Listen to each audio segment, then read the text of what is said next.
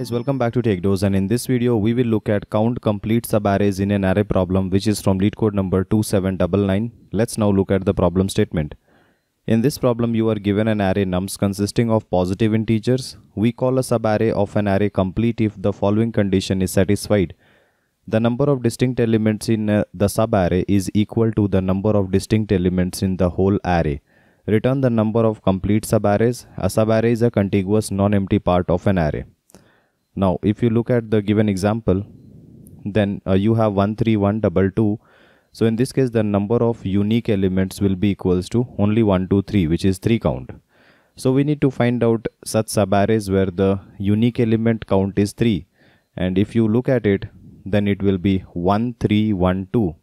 You will have 1, 3, 1, 2 as one subarray, and you can also have 1, 3, 1, 2, 2 as another subarray, right? So that will be added by 1. Even if you see this 3, 1, 2, you have unique element count as 3, so that will be counted as well. And if you look at 3, 1, 2, 2, that will be counted too. So in this case, the total number of subarrays where the unique element count is equals to the total number of unique elements in the array is 4, and therefore the answer is 4. If you look at the second example, you just have one unique element. Okay, one unique element. So all the subarrays, whatever subarray you take, it will always contain one unique element because all the elements are same. So in this case, the number of subarrays are 4 into 5 by 2, which is n into n plus 1 by 2. So that will give you 10 subarrays, and that is why the answer is 10 here. Now if you look at the number's length, it is 1000 and num set I is 2000, right?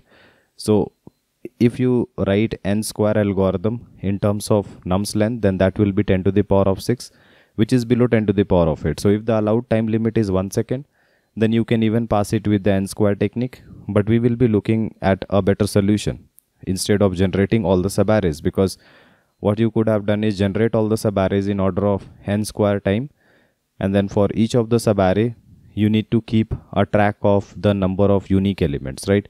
So if you keep a track along with parsing all the subarrays, then it will be n square. Otherwise n cube is not going to pass here, which will be 10 to the power 9. Now let's look at an observation for better understanding. Let's say that we are looking at a subarray from start to end, and the number of unique elements we are seeing are 3, which is 1, 2, 3. The total number of unique elements in this entire array is 3 only, because we have 1, 2, 3 as the only unique elements. The size of the array is 7. So since the number of unique elements in the subarray from start to end equals to the number of unique elements in the entire array, therefore this subarray from start to end is actually a complete subarray. So this needs to be counted. Now if this needs to be counted, like let's say if 0 to 3 contains the unique count equals to the total unique count of the entire array, then don't you think from 0 to 4 the count will be same? And 0 to 5, 0 to 6, everybody will be having the same count. Because if you already contained the number of unique elements to be same as the entire array, then that means all the indices to the right having the same start point must be repeating. So 4, 5, 6, all these elements must already be present in the array from 0 to 3. Okay. So that is why if you have found a subarray from a given start to end point having the unique count equals to the total unique count of the array, then from the same start point you can start building to n plus 1, n plus 2, n plus 3 and so on till the end. So the number of complete subarrays with the same start point will be equals to n minus n in this case, which is 7 minus 3, which will be 4. That means 0 to 3, 0 to 4, 0 to 5 and 0 to 6, all of them. But there may be other start indices having the same unique count for the same end index. So what I mean to say is maybe 0 to 3 was containing unique count as 3, but if we try from 1 to 3, maybe this will also have unique count to be same because the start index was repeating, or maybe from 2 to 3 will have the same unique count. Without trying you cannot know. So if 0 to 3 is working for us, then 0 to 4, 0 to 5, 0 to 6, all of them will be working, and that is how we will be adding n minus n. But I have to also try for the other start points moving from left to right until I remove all the repeating elements from the left. That means if I remove this one and move the start pointer to the right, then are we having the same unique count from 1 to 3? The answer is yes. We are still having the same unique count. You see, 2, 1, 3 are all unique, and so the unique count being 3. So this will also contribute to n minus n, which will be plus 4, because you have 4 endpoints starting from 1, 1 to 3, 1 to 4, 1 to 5 and 1 to 6, isn't it? And again I will move the start pointer to the right hand side and try from 2 to 3. So if you see from 2 to 3, you just have 2 unique elements. The total unique count of the array is 3. So this is invalid, and then you will start moving the end pointer to the right to again make the start to end as valid. Okay. So you can understand that this can be handled by using the 2-pointer approach, and you can also assume that this is a variable size sliding window problem. And in order to understand about the count of unique elements, we can maintain a hash map. So simply a hash map will keep track of whatever element you are seeing and how many times you are seeing it. So when you had 0 to 3, when you are seeing from 0 to 3, then you will have 1 as 2 times, 2 as 1 time and 3 as 1 time. Now when you move your start pointer to the right, you are losing this 0. This means you are losing this element 1. So you can reduce its frequency. If the frequency is becoming 0, means you have to remove the entry from the hash map.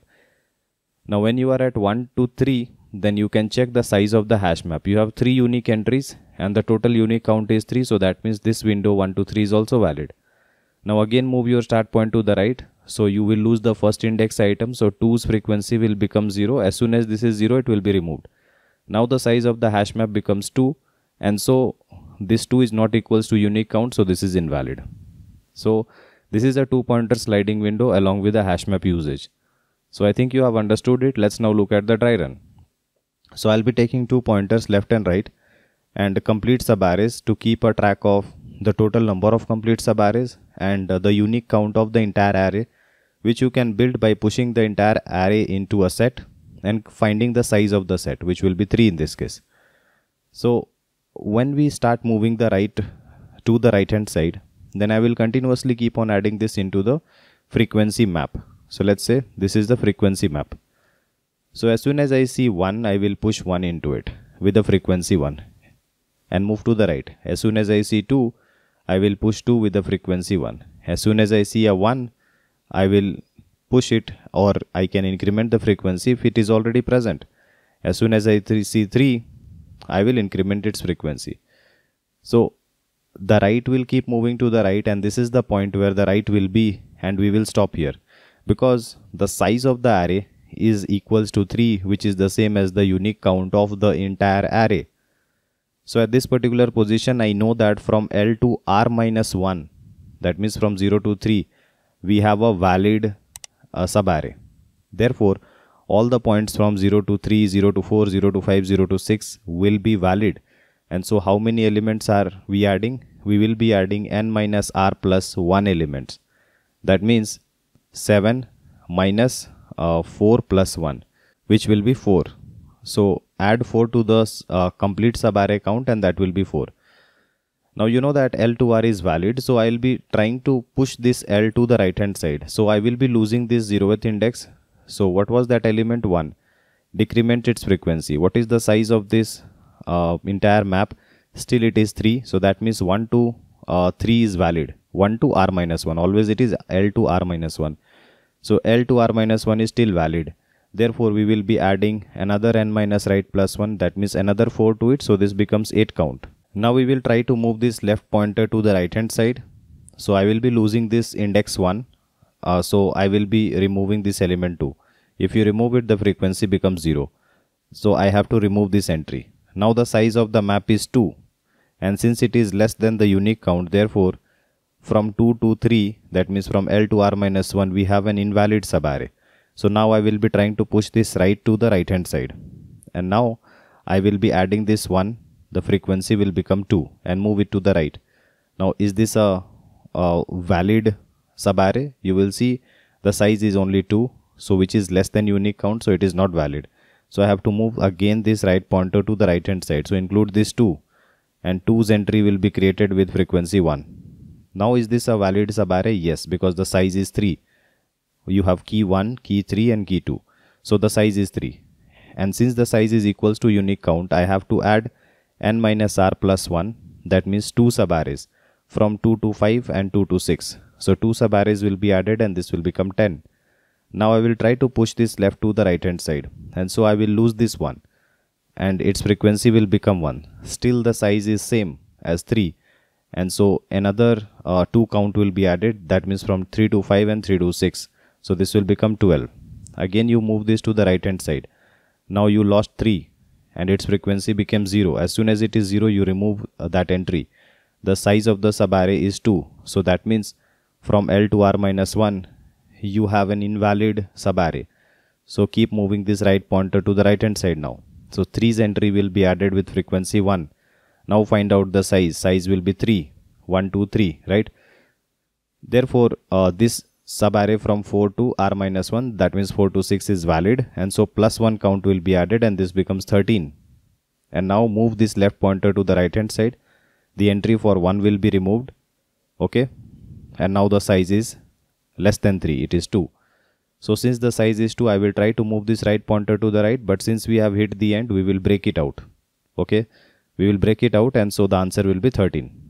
Now in this particular process, the initial step was to use a set which will take, let's say, O(n) time to build and actually to find the size. And after that, we are iterating through this entire array exactly one time, and each of the element may be visited 2 times using the left and right pointer. Pushing and popping from the map is considered order of 1. So the overall time complexity is order of n, and the space complexity order of n due to the set and the hash map. Let's now look at the code. If you are someone who is looking to prepare for top product based company within a limited time of just 3 months, then we have brought for you both the DSA and the system design live interview training program. The most important feature of this program is you get a filtered and condensed structured curriculum, in-depth discussion of all the topics, and my guarantee of your understanding, one-on-one guidance with me, and live weekend classes. To know more about the training, you can WhatsApp us on this given number. In this problem, we are given the nums array, and I will be pushing the entire array into a set and finding the size and saving it into the unique count of the entire array. Then I'll take left-right pointer, finding the size of the array, taking the frequency map and the complete subarray counter. And now I will be iterating using the left and right pointer, so until the left pointer reaches to the end. So I'll keep pushing the right pointer until right pointer goes out of bound or we have found a valid subarray. And if we have stopped and we could not find a valid subarray, means we have run out of all the elements, and so from the given L to the out of bound index, if I could not find any valid subarray, then even if you move this left pointer to the right, my count of unique element is not going to increase. Moving the left pointer to the right always keeps the unique count less than equals to whatever it was from the initial L to R, right? Because we are removing the items, and moving the right pointer to the right only it can keep the unique count same or it can increase it, right? So that is the reason we will be breaking here.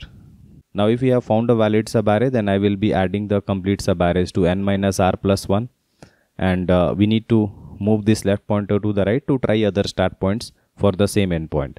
And so the frequency of the left item has to be reduced. If the frequency becomes 0, remove that entry from the map and move to the right hand side. Move this left pointer to the right hand side. Okay. So this is the entire approach, and I hope it is clear. At the end, we will be sending the complete subarrays. If you still have any doubt, then feel free to comment below and I'll try to help you as soon as possible. See you guys in the next video. Thank you.